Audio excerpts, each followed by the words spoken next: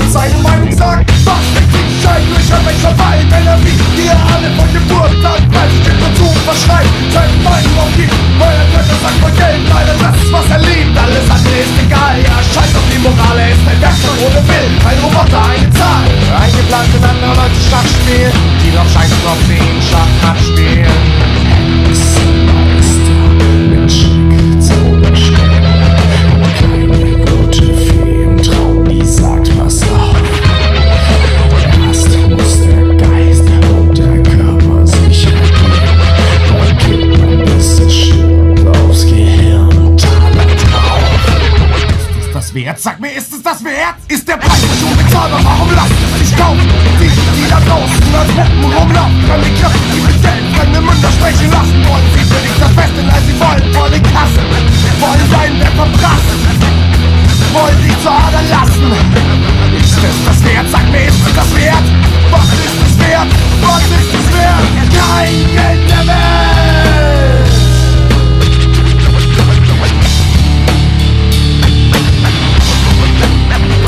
Kein Geld dieser Welt!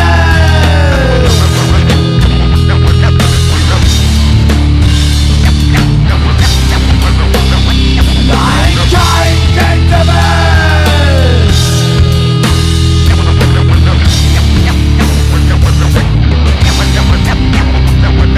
Und trotzdem fühle ich mich kontrolliert und eingesperrt. Was soll diese Zahl auf meiner Stirn? Was ist das für eine Macht? Ich muss hier raus. Ich muss hier raus. Was soll diese Zahl auf meiner Stirn? Bin doch kein Handelsgut. Kontrolle ist die Macht, die mich einsperrt. Ich muss hier raus. Was soll diese Zahl auf meiner Stirn? Bin doch kein Handelsgut. Kontrolle ist die Macht, die mich einsperrt. Ich muss hier raus. Was soll diese Zahl auf meiner Stirn? Bin doch kein Handelsgut. Kontrolle ist die Macht, die mich einsperrt. Ich muss hier raus. Was soll diese Zahl auf meiner Stirn? Ich muss hier raus. Was soll diese Zahl auf meiner Stirn? Bin doch keine Handelsgut. Kontrolle ist die Macht, die mich einsperrt. Ich muss hier raus. Was soll diese Zahl auf meiner Stirn? Bin doch keine Handelsgut. Kontrolle ist die Macht, die mich einsperrt. Ich muss hier raus. Was soll diese Zahl auf meiner Stirn? Bin doch keine Handelsgut. Kontrolle ist die Macht, die mich einsperrt. Ich muss hier raus. Was soll diese Zahl auf meiner Stirn? Bin doch keine Handelsgut. Kontrolle ist die Macht, die mich einsperrt. Ich muss hier raus. Ich muss hier raus.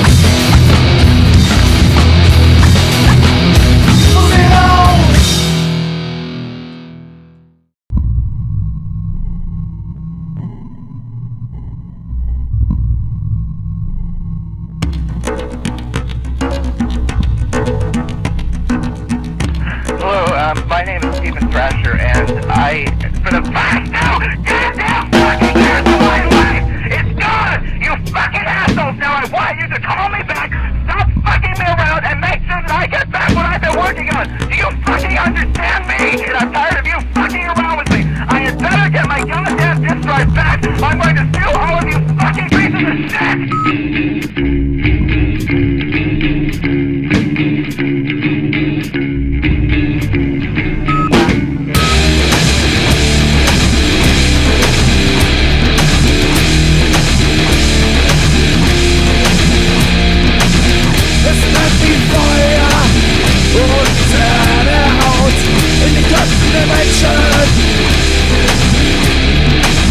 Es werden immer wieder Stimmen laut, die sagen, Worte können nichts ändern. Diese ständigen Motzen ist scheiße, ich weiß es, immer nur Motzen nervt, ich weiß es, auch Worte müssen Taten folgen. Diese ständigen Motzen ist scheiße, ich weiß es, immer nur Motzen nervt, ich weiß es, doch die heiße Luft muss raus, bevor sie mir das Leben verbrennt.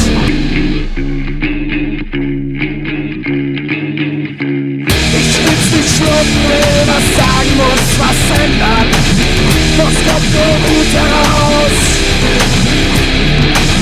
Das kommt nicht an und ist nicht mein Prinzip, das hatten wir alle mal.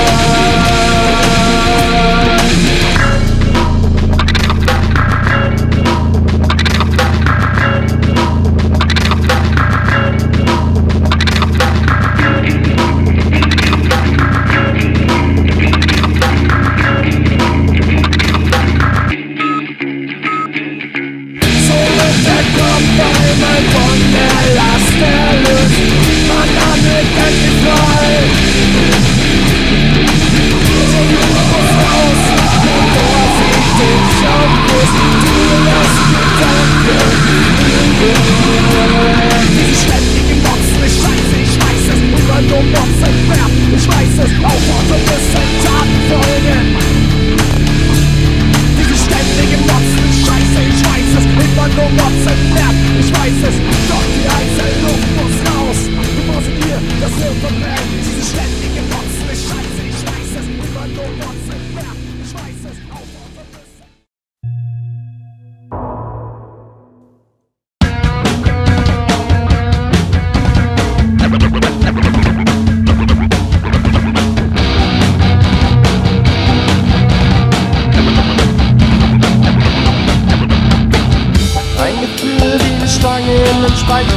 Einmal scheint der Traum von nahen Zielen voll fern. Manches kann der Mensch nur vom Wegen erreichen. Egal was dich zurückwirft, nein, verlass dich da. Und es geht weiter und weiter und weiter. Und es geht weiter und weiter und weiter. Und es geht weiter und weiter und weiter. Und es geht weiter und weiter. Auf dem Weg zu großen Taten folgst du einem roten Faden, ausgelegt auf dem Spielfeld, das das Leben heißt. Deinen Blick nach vorn gerichtet, hast du dein Ziel längst gesichtet. Pass nur auf, man weiß niemals, wann der rote Faden reißt. Ist es tragisch, wenn ein Stoppschild einen anderen Weg beschert? Ist ein Umweg, der was taugt, überhaupt so verkehrt? Du lebst nur einmal, also erwarte viel. Schließlich ist der Weg das Ziel. Denn es muss weitergehen. Und weiter und weiter und weiter. Denn es muss weitergehen.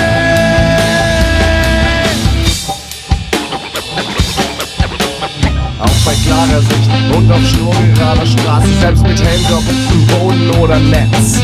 Man kann nur hoffen, dass alles glatt läuft. Hast du Pech, erwischt es dich und du wirst zerfetzt. Du fällst tiefer und tiefer. Niemand hält dich auf. Und du selbst kannst dich retten. Nimm dich zusammen und raff dich auf. Die Stärke, die du immer zeigst, das hast du sie verloren. Der Weg soll das Ziel sein, hast du dir einst geschworen. Denn es muss weitergehen. Und weiter und weiter und weiter.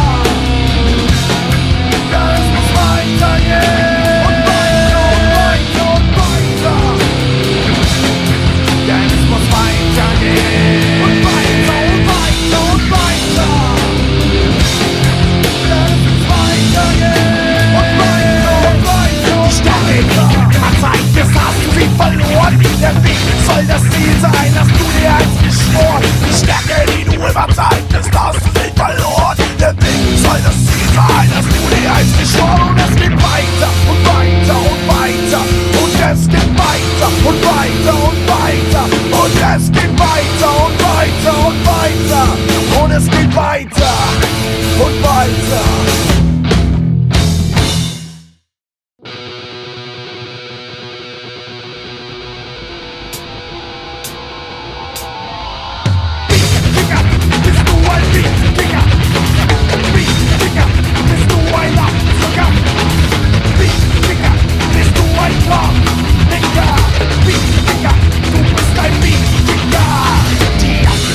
Diese Blitze tanzbar.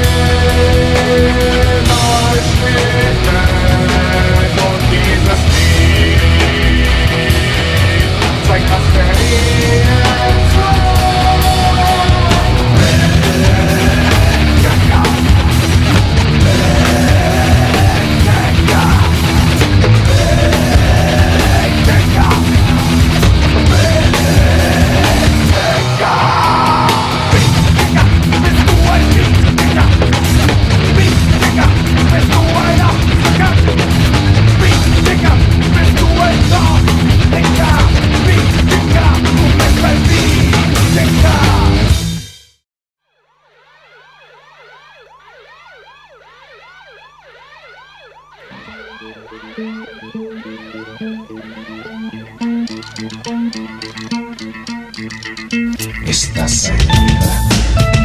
Nur mit Hass und nur mit Tod ist das ein Leben. Wenn dich ständig einer bedroht, wir wollen frei sein, einfach nur unser Leben leben, ohne gleich danach zu streben, einer dunklen Macht die Hand zu geben. Einer kann das verhauen, das ist genug. Leider macht man noch denselben Fehler. Soll es klug müssen lernen zu lernen, wenn man mit Menschen umgeht, denen gerade nicht der Sinn nach deinen Gedanken steht. Denn jeder hat eine eigene Meinung, die wir respektieren, doch bei diesem akzeptieren sollten wir uns nicht verlieren. Denn mein Kopf, der gehört nur zum Mehreren, da stehen meine Gedanken und manche sagen hier, aber alles andere bleibt tief in mir drin. Niemand wird es je kapieren, denn nur ich verstehe den Sinn. Aber alles andere bleibt tief in mir drin. Niemand wird es je kapieren, denn nur ich verstehe den Sinn. Gib mir die Hand, komm mit mir.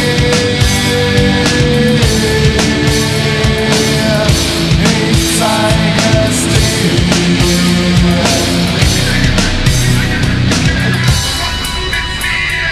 Gib mir die Hand, komm mit mir. Ich zeige es dir.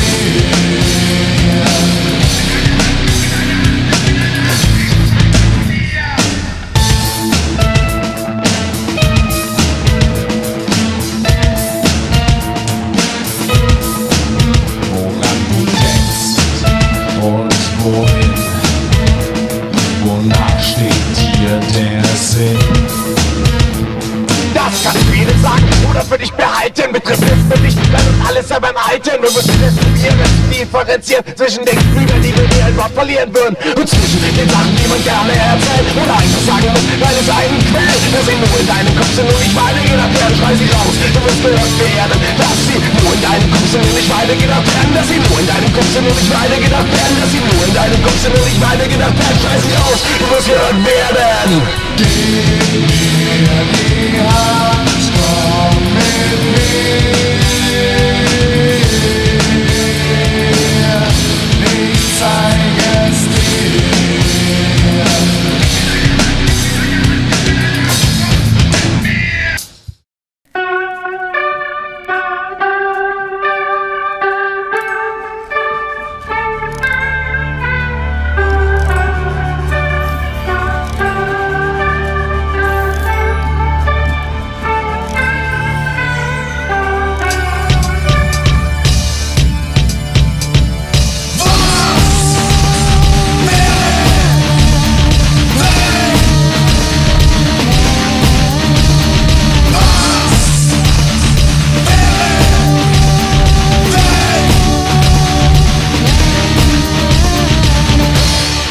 Ich hab schon oft genug darüber nachgedacht. Es geschah in einer schönen Sommernacht. Über mir die Sterne, die sehe ich so gerne. Meist schläfe ich dann in die Ferne und mein Körper scheint zu schweben, sich über sämtliche Probleme einfach so wegzugeben.